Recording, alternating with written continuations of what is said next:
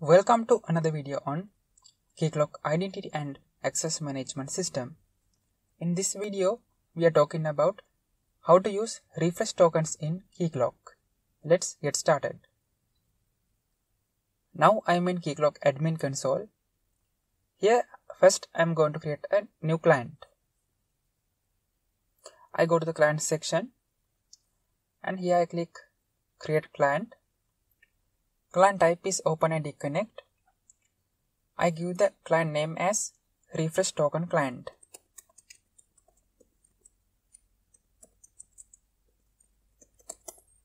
Right. I click next. And here I disable the standard flow and keep the direct access grant flow enabled. I save the client.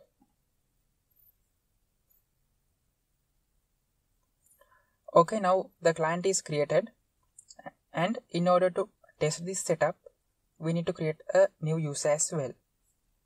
I go to the users section and I create a new user. I give the username as test user.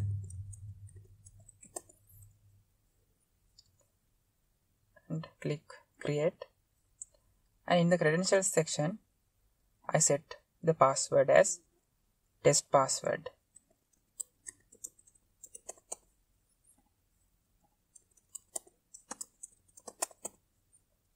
Right, I disable temporary switch and I save the user. Right, now all the configurations in Keycloak admin console is complete.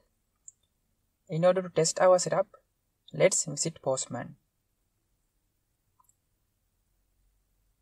Now I'm in Postman application. Here you can see I have provided all the necessary parameters. Here I have provided the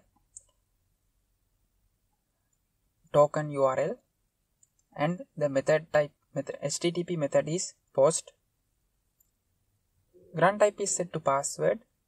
Client ID is set to refresh token client. This is the same name we provided for the client we created in Keycloak admin console. And I have used the same user I created before. Username is test user and the password is test password. I click send button and in this response you can see the access token is available.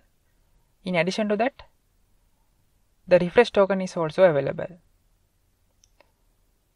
Now I am going to show you how to use this refresh token and generate another access token. I copy this value, refresh token value, copied it. I switch to the next tab in Postman. Its name is refresh token usage. Here also we are using the same URL and the method is post, and here you can see the required parameters. We need to mention the client ID, grant type.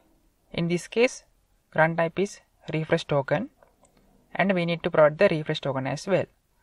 Here I paste the copied refresh token from the previous request. Okay, now I am going to click send and it gives us a response.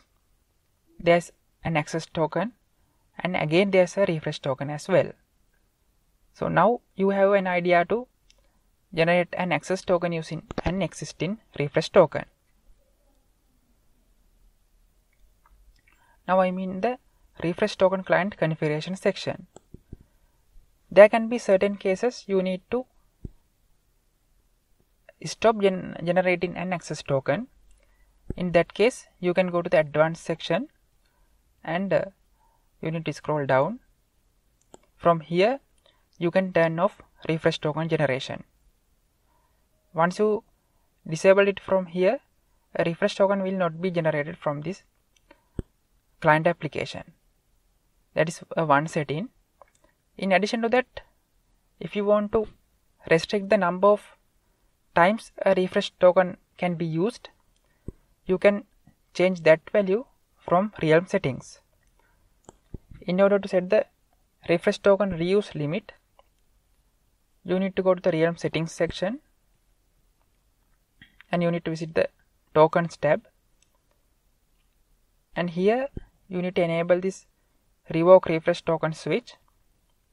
Here you can change the refresh token max reuse value as necessary. With this we come to the end of this video. Now I believe you have an idea about using a refresh token and how to stop generating a refresh token or limit the number of reuse. If you have any problem, please put them in the comment section. Thank you very much.